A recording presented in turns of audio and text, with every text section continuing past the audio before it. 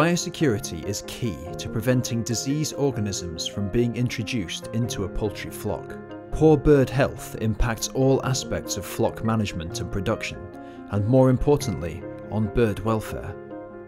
This film provides a comprehensive overview of biosecurity procedures.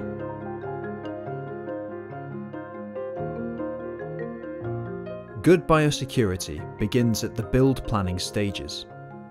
Farms should be located in isolated areas and away from other livestock facilities. There should be secure perimeter fencing around the farm to prevent unauthorized visitors and to help control site traffic. Signage on the farm should be easily visible to indicate restricted areas and provide clear instruction to farm workers and visiting personnel. There should be an area of approximately 15 meters or 50 feet around the houses that is kept tidy and clear of vegetation.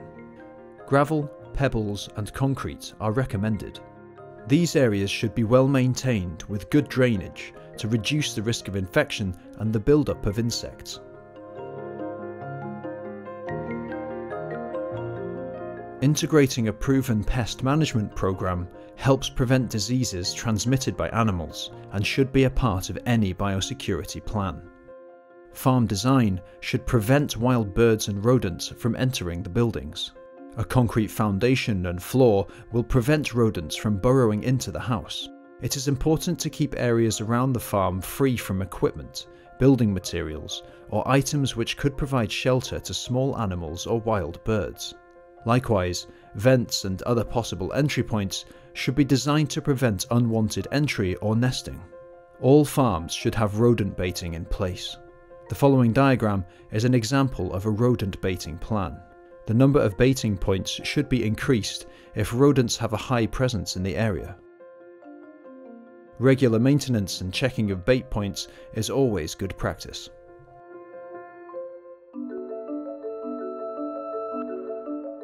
Managing farm entry is essential for biosecurity.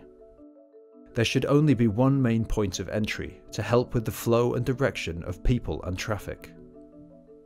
Everyone entering the farm must follow strict biosecurity procedures to prevent diseases from being transmitted to the flock by humans.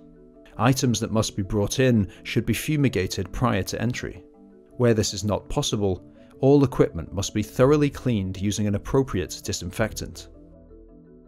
All visitors must sign in and a record of all visitors should be kept, including information and dates on farms and sites they've previously visited. All visitors must be free from illness, and number of visitors should be limited. All workers and visitors must shower into, wear clean farm clothes, and shower out of the facility. This is the best way to prevent cross-contamination between the facilities.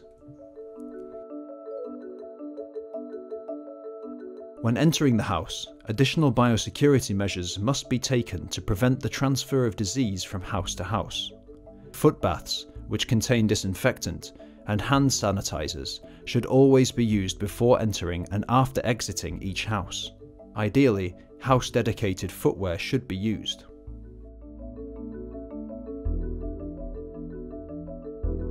Good water quality is essential for bird health and welfare. It is a good biosecurity practice to routinely test the water quality to ensure it remains clean and free from pathogens. Chlorination to give between 3 and 5 ppm free chlorine at the drinker is usually effective in controlling bacteria depending on the type of chlorine component used. Ultraviolet light applied at the point of entry to the house can also be used to disinfect water. Feed should be kept in well-maintained storage facilities outside of the house. Any feed spillages should be cleaned up immediately to prevent attracting wild birds and vermin.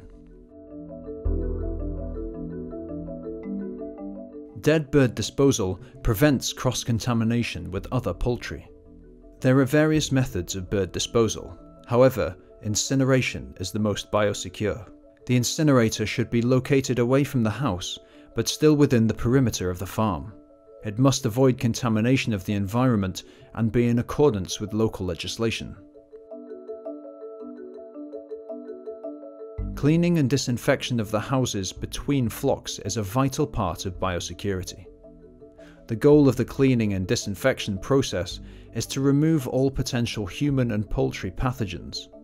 Downtime, or the period of time with no birds on the farm, between flocks will reduce contamination, and a minimum downtime of 3 weeks between flocks is recommended, but it may need to be longer depending on the size of the farm. Implementing and following a clear biosecurity program will prevent the introduction of disease to the farm from both humans and animals. Once implemented, the biosecurity program should be maintained and regularly checked, and, if required, updated. Biosecurity is essential for bird welfare and optimal performance.